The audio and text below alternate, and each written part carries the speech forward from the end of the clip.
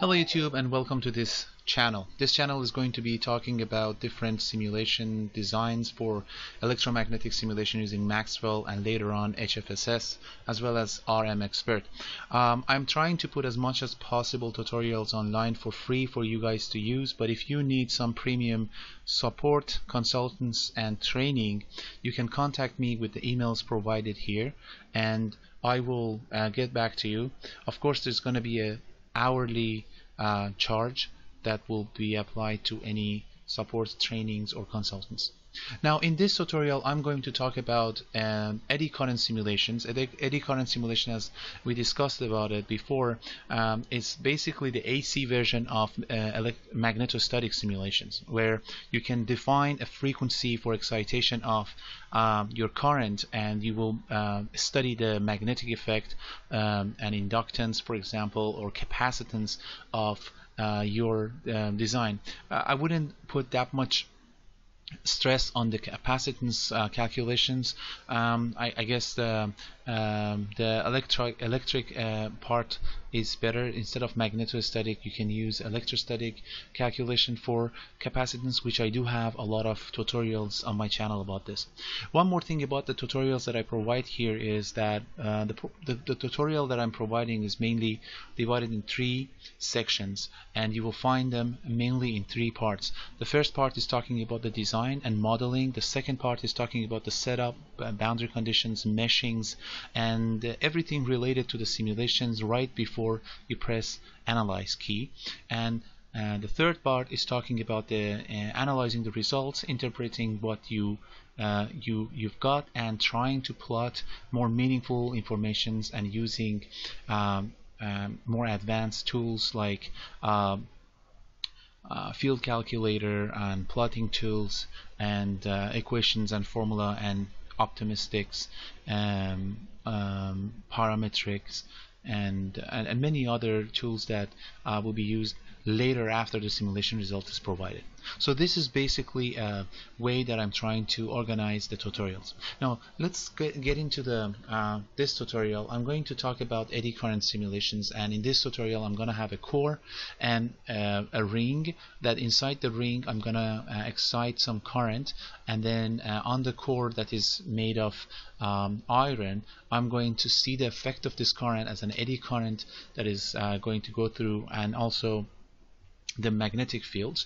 And I'm also going to show you how to plot the magnetic fields over a line and over the axis of the basically the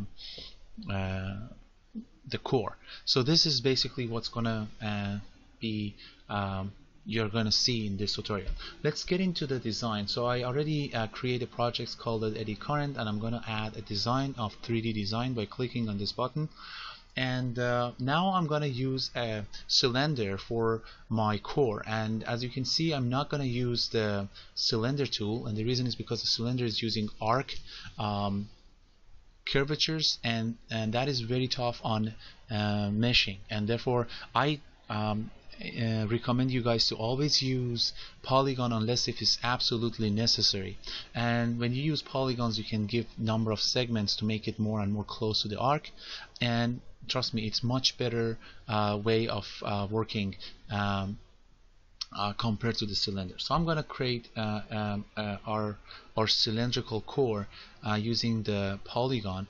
I press basically what I'm going to do is I'm going to put 0, 0 and -10 for my Z, and for my radius I'm going to put I guess I'm going to put a radius of 5. So it's going to be 0, 5, 0, and for my height I will put a 20 millimeters on Z-axis. So that gives me a number of segments. Now I will put 24 here, pressing OK, and calling this core and changing the property to iron. And if you don't see the iron in this list, go to the edit and then search for it. As you can see on the search by name, you can search iron, and there we go. You press enter and you've got your design ready. Press Ctrl and D to have it fit better design of view of your design. Again, I'm gonna make the ring here for the excitation, and I can use the draw torus or the donuts, but I'm gonna go with the polygon again, because again donut is arc shaped and it's gonna cause some problem for us. So I'm gonna use the arc shape, sorry, the polygon for that. Press the center for the center of that, and for the dx put the value of 5, and the dy and dz don't change it, and then oh, actually my bad, it should have been value of 10. So let's cancel this and do it one more time. I press escape to cancel it, by the way. So one more time I press that, and I go for the value of x or y. I guess I will go y or x maybe this time. So I put 10 here, and for the y I put 0, pressing OK, and then for the height I get 2 millimeters. Now what I'm gonna do is I'm gonna call this one, by the way, coil, and I'm gonna select copper here and make sure that the color is appropriately selected. Now I'm gonna go and select another design like that. This time I'm gonna say 8, another polygon, and press OK on that, and for the height I will give 2. So this will create my second polygon that can be used as a tool to subtract from the first polygon. I don't care about the material even. So what I'm going to do is I'm going to press and hold the control key and select the coil, and then select the tool.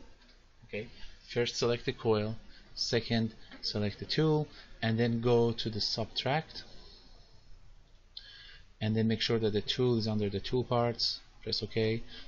That's your design. So you got it, everything ready. Now one other thing that you have to look at is the region, and oh, actually before that I'm gonna actually I will put it for the second video. So now I'm gonna create the region. It's very simple. You just click on the region and make sure that the value here is 100% for all dimensions, and it gives you enough region to be able to plot your designs and your fields and calculate inside the region. What I'm going to do is most of the time I try to get rid of this region and hide it. So I'm hiding the selected area. So that's pretty much done. Control S, and that is ready for your next part, which is going to be setting up for simulations.